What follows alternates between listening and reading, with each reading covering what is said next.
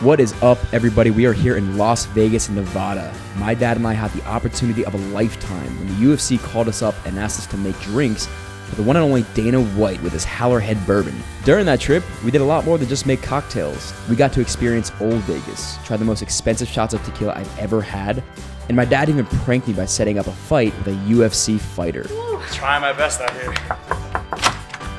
What's up, everybody? Welcome to Vegas.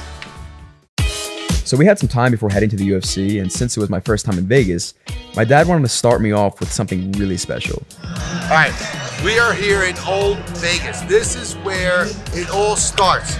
Just so you're clear, you come to Las Vegas, you should start here. This is the historic place of the Rat Pack and all those years gone by in the 60s that put Las Vegas on the map. So come on, let's go. In Jersey, you cannot have an outside open bar like this.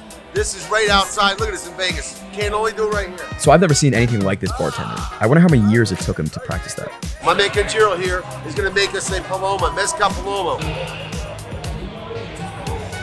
Well, listen, people think I make a heavy pour. That's heavy. You want your money's worth? In a drink, you gotta come over here to my man. Oh my goodness. We're here at the Heart Attack Grill. If you weigh over 350, you get a free meal. So let's go see what I weigh.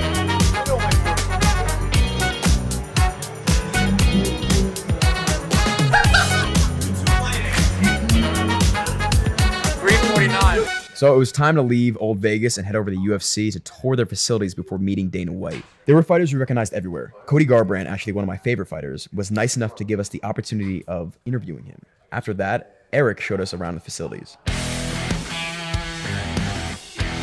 So it was finally time to get ready to film with Dana White, and obviously we're not at our home bar, so justifiably, my dad took a lot of time to make sure he was prepared for when Dana came out.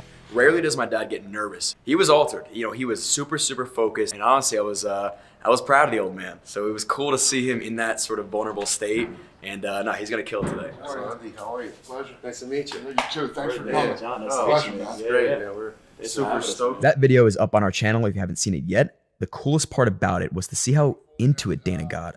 By the end, he was so excited, he wanted to share a shot with us from one of his prized liquor bottles in his collection.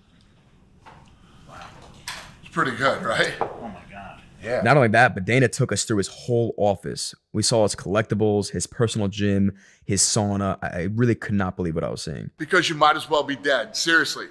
If you always put limits on what you can do, physically or anything else, it'll spread over into the rest of your life. It'll spread into your work, into your morality, into your entire being. There are no limits. There are plateaus. But you must not stay there. You must go beyond them. If it kills you, it kills you. A man must constantly exceed his level. All right, so here's the drill. John has no idea what's about to happen, and I am so looking forward to this. Turns out my dad and Eric had this little plan from the start. They wanted me to roll around with ex-UFC fighter Claudio Gadelha. So my thought was, let's get in there. Let's get in here. So what's the... Probably one of the most humbling experiences that I had. She was incredible and worked me the entire time. Tried to hold my own, but you know, I think I got to start training for next time. So after we wrapped up, we continued the UFC media tour, and for the first time ever, Johnny Drinks made cocktails on live TV for the hosts of the UFC weigh-in show.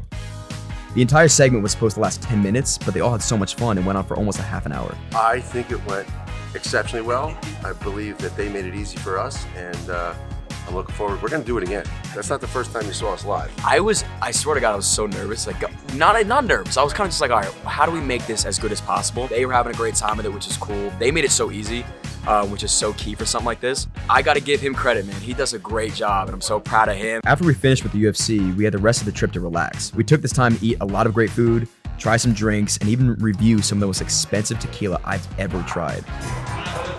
Oh my God, that's clean, man. If you want to see that entire review, check it out on our Instagram page. On our last night in Vegas, my dad wanted to show me something super special. I brought my son to one of the most iconic places in all of Vegas, old or new. This is the Bellagio Water Show. Wait till you see this.